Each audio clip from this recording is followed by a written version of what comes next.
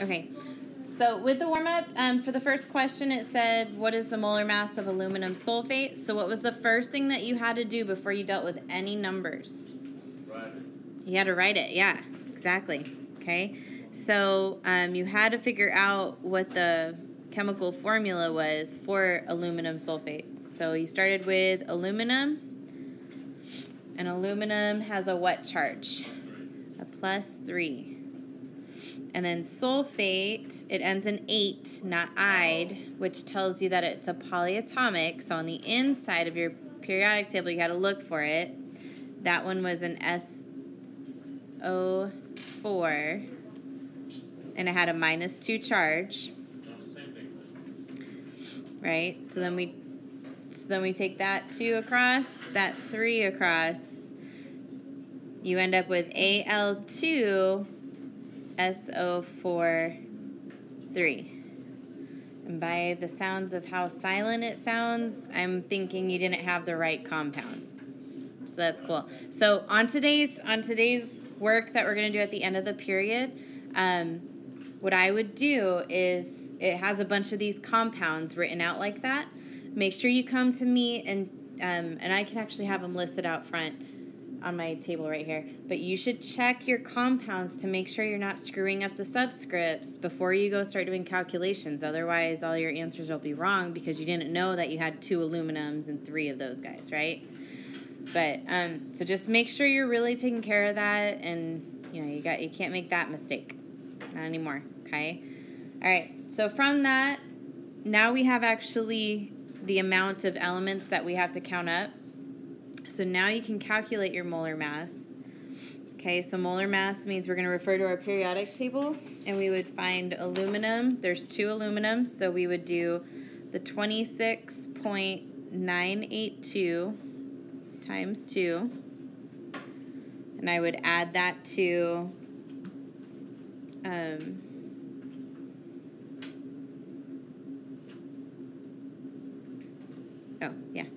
32.066 times 3, and then I would add that to 15.999. How many oxygens were there? 12. Okay, so now when you type all that in, might change your answer from what you had just a second ago, but you should be getting 342.150. What are the units on this? If it's a molar mass.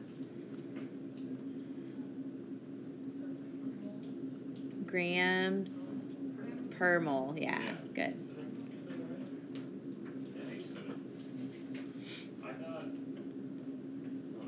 All right, so then number 2 for the warm-up was the mass in grams of 0.625 moles of carbon. So this one was just straightforward conversion.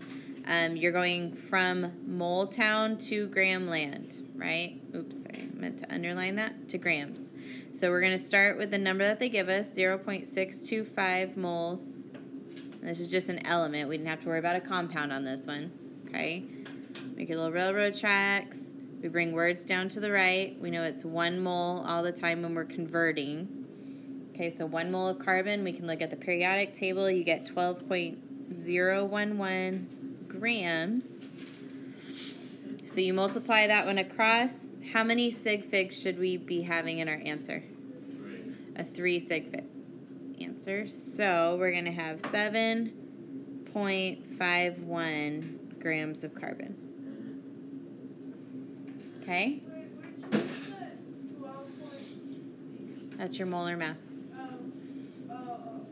Yep. The 12.011 is the molar mass. This is the answer. All right, so go ahead and get your notes page out from yesterday. We're going to look at percent composition. Now we're going to look at percent hydrate. It's going to be very, very similar. Not too bad. And you'll have a little bit of time to practice it. So, go ahead and turn to that page. Okay, so before we start dealing with all the math, okay, hydrate is not a new word. I've kind of already exposed you to hydrates when we were looking at molar masses. right? So it was the one that has the dot in the middle of it, and then it has like a coefficient looking thing attached to waters. Or, yeah. And so that's your hydrate. And what it means is that you have water bound to the crystals. Okay, so it's actually part of the formula. So this is a 10-to-1 ratio. For every 1 formula unit of sodium carbonate, there are 10 waters attached to it. All right, and these things are very shiny. You can kind of tell that they got the water molecules attached to it. So let's talk about that for a second before we go into the math. I want you to add 2 words to the top. I want you to add hydrated crystal.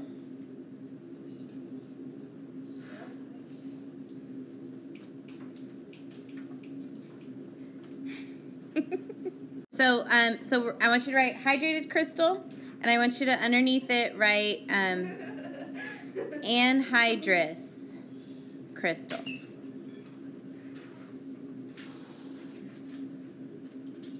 Okay, and these 2 words are going to be very important to you on our lab for this chapter because we're dealing with hydrates.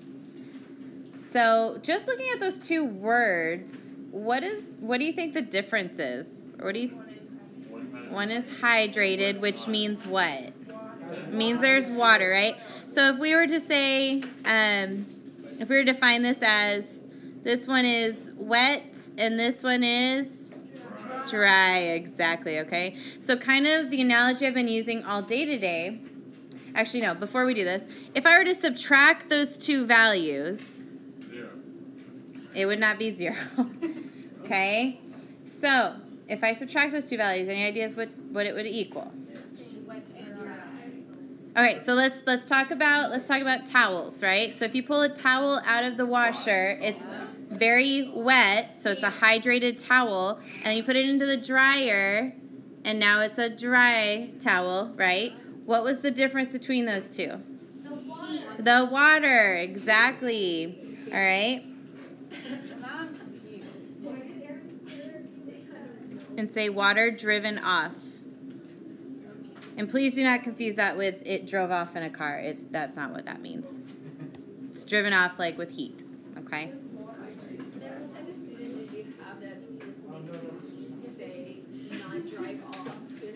You'd be surprised. Okay. All right. So just know that this ultimately is going to be one of the calculations that you're going to do for your lab. It's also going to be on the back of that homework page that you did last night, okay? You'll see those 2 words, and this is what it means. So the difference between those 2 is that amount of water. And so in our lab, what you guys are going to see in a couple days is you'll have a hydrated crystal, which is a very pretty and shiny crystal. You put it over the Bunsen burner, and you drive off that water. You evaporate it off, and you're left with anhydrous, which looks like a powder. There's no shininess to it, right?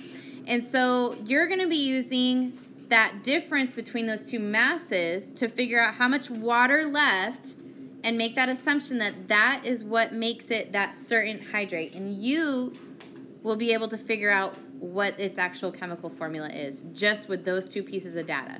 It's kind of cool. So, so that's really what we're getting to. Today, we're just going to put our focus on percents, all right, which is going to be very similar to what we were doing yesterday. The formula is not changing much, okay? But it kind of goes with the idea that if you have percent by masses, you can figure out a lot about the identity of all of these different chemical forms. Okay, so let's look at how to calculate your percent hydrate. Step 1 says to find the mass of the water. To do this, multiply the number of moles of water in the equation by the water's molar mass. So what that means by number of moles of water is the coefficient thing. Okay, and I do want you to write the word thing because I don't want you to think of it like a coefficient that you guys are going to have to balance in an equation. You don't really mess with those. Once they're established, they're established. Okay? You'll see in your lab there's a way to treat it like it's a coefficient, but this one you really don't touch in a balanced equation, okay? Unless you're solving for it. So that's what we mean by number of moles of water. So it's given to you in the formula itself. okay? And we're going to multiply that by the water's molar mass. I am giving you guys permission starting today to memorize this number. If you would like to use 18.02 instead of 18.015, you may do that, okay? So today's calculations, I'm going to use the 18.02 since it's in your notes, all right? A few of these molar masses, it's worth memorizing. Water shows up everywhere, so that one's worth memorizing. All right, so that's step one. We have to figure out how much water we have. That's the part, okay? Number 2 says divide that mass of water from step 1 by the total mass of the compound, okay? So that's the whole. So, and you have to include the water in that, okay? Remember, that compound is attached to those water molecules. And then multiply by 100, of course, to make sure we turn it back into a percent. And that'll be your percent hydrate, okay? So we're just going to start looking at example 1 that's given to you. And follow along. Add little notes every once in a while. What is the mass percentage of water, the percent hydrate? That's the way the question would be worded, okay? In sodium carbonate decahydrate. So there's the part that tells us 10, right? You're going to have to know your prefixes. I will not list these on the board for this next test. You have to know the prefixes by this point. I was nice the first time around. Now you got to know them, okay? No excuses. Just learn them. Do flashcards. All right? So there's our sodium carbonate decahydrate telling us 10 moles, and that's shown in that little compound right there, which has a molar mass of this. So this is your total. Typically, that number you will have to figure out yourself, okay? For this example, they went ahead and solved for it. But remember that it comes from you adding together the sodium plus the carbon plus the 3 oxygens, sorry, the 2 sodiums, all that stuff, right? So you would have to add those together plus those 10 waters to figure out this number right here. Okay? And you'll see that in one of our examples that we're about to do. All right. So, following along, step 1, find the mass of the water. So what we see happening is we have those 10 moles. Remember, this 10 moles is coming from our equation that we have, our chemical formula that we have. Okay? We put it into those little railroad tracks. I'm going to cross out this bottom box so that I just don't pay attention to it. Okay, and then bring words down to the right. We're talking about water. 1 mole of water is equal to that 18.02 grams, the molar mass. When I multiply 10 times that, you get your 180.2 grams of water. So that's step 1. Now to find that percent of the hydrate, we're going to put water, or the part, over whole, just like yesterday. Okay, we're going to put the water over that total molar mass right there. We will multiply it by 100 to figure out that we got 62.98% water. Okay, all good? Okay, cool. And then just like kind of in our last 3 questions that were on the homework yesterday, if you tried them, the four questions? 3 or 4, I don't know. You could turn around and figure out that decahydrate part by taking 62.98% of that total mass. So then you can figure out that coefficient. Okay, so just know that there's that relationship. All right, so that's example 1. Easy? Not too bad, right?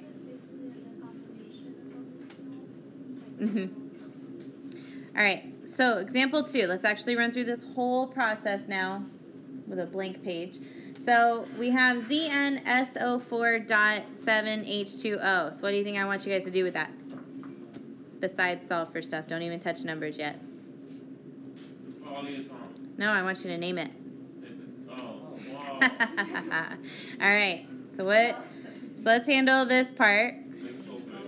Zinc sulfate, good job. All right, so we got some zinc sulfate. And water. Nope, don't put water. Not 7 water. What?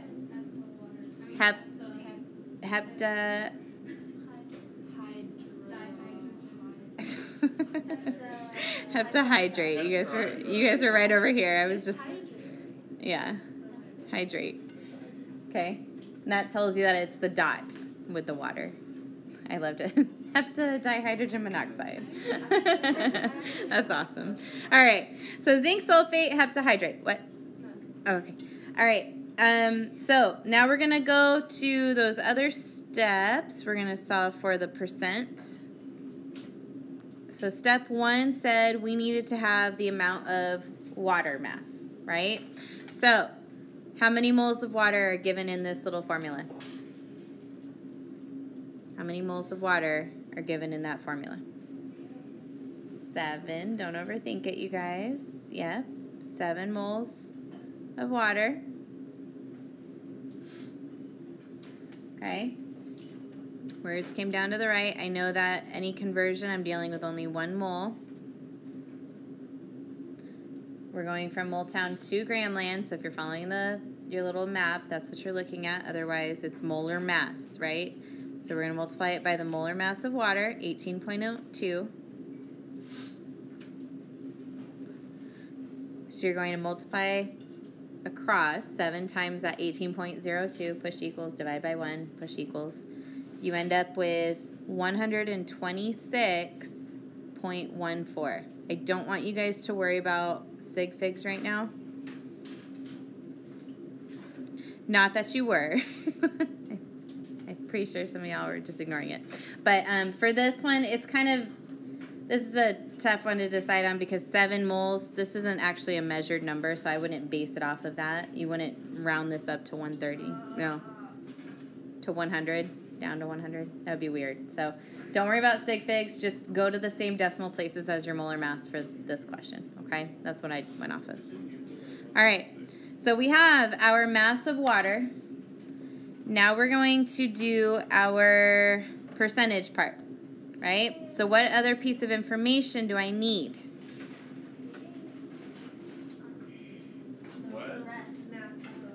The mass of the whole thing, exactly, because we're going to do 126.14 divided by the total. So I'm going to kind of put the total, I'm going to just do all the work underneath right here so that I don't have to take up more room. If you don't want to do it in pieces, that's fine. So I would take the zinc, so 65.38. There's only one of them. I'm going to add it to sulfur. 32.066. Add it to 4 waters, not 4 waters, 4 oxygens. So it'd have 4 times 15.999 plus, are we going to resolve for water? 7 waters? I wouldn't. I would just add that 126.14 that you already worked hard to solve for, right? So we have that. So that's me coming up with the total molar mass at the bottom, right? Take all of that, multiply it by 100. We would end up with 43.86%. I know, sorry. Percent. Okay? All right. So I would make sure you can get that in your calculator. So you should just try it. Put it in your calculator. Make sure you get 43.86. And then go to example 3. I want the name of it. And I want you to solve for it. Okay? And I will gradually just show the answer. And as soon as we're done with that, we're going to go to the back side of your homework page from last night. Okay, so remember for this one, you should have already had the 126.14 was equal to 7 waters, right? You didn't have to recalculate that. If you did, it's okay, But you should have had that.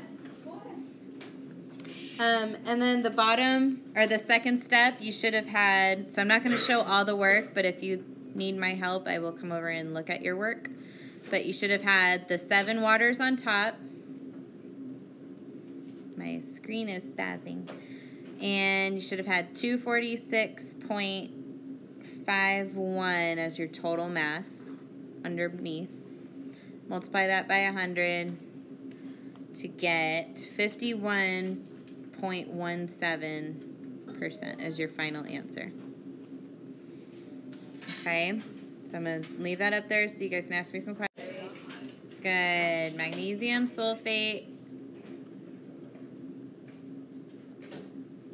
Ooh, that's a long name. Okay, magnesium sulfate, heptahydrate. Good. All right, so what I'd like you to do for at least a little bit, not till the end of the period, but start looking at the page that you had for homework last night. Flip it over to the hydrate side. Up here. So flip it over to this side, composition of hydrates. All right, you should be able to handle 1 and 2. Those are directly from the notes, the same exact thing. Okay, 3 and 4, notice what they're asking. So look through 3 and 4 with me real quick. You have a anhydrous and you have a hydrate. What are we going to do with those two values? Subtract them to figure out the water. And remember, we're doing water over hydrate times 100 is still a percent. So this is a different way to solve for that percentage, but I want you to be ready to do it for the lab purposes. So that's what you do for 3 and 4. Look at number 5. Number 5, how many water molecules are attached? 1. Yep. Okay, so this would be sodium carbonate monohydrate, basically. Okay. Is heated to a constant mass. How much anhydrous salt remains? So you have to figure out your percent water and then use it. You want to do the percent water times that 3 grams to figure out how much is left over. Okay? Or you kind of take it away from the 3 grams to figure out what's left over. So this one you have to do a little bit of thinking, but for sure 1, 2, 3, and 4 you should be able to do. I'm going to let you guys work on that right now, and then I'm going to hand you the actual page that I would like you to attempt tonight, okay?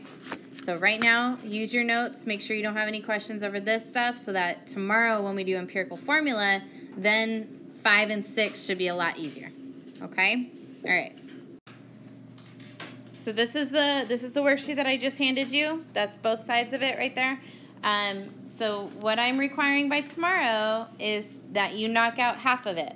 All right, meaning there's 16 questions total. I don't care what side you pick from. You can go flipping back and forth, whatever you want. You just need to have 8 things done by tomorrow so that you're not forgetting these conversions. These ones are all mixed up. You do have to have your chemical formulas correct, so I would practice writing them, and then if you don't refer to me or come ask me for help, you can definitely go online and Google what that chemical formula is, because remember, you don't want that to be the part that you mess up. Okay, so by tomorrow, I just need to see 8 of them done. I don't care what side you pick from. You can pick from both, whatever, all right? But keep practicing. As long as you show me all of the work, remember, you can come back into class and type them all in. All right? Just show me the work. All right.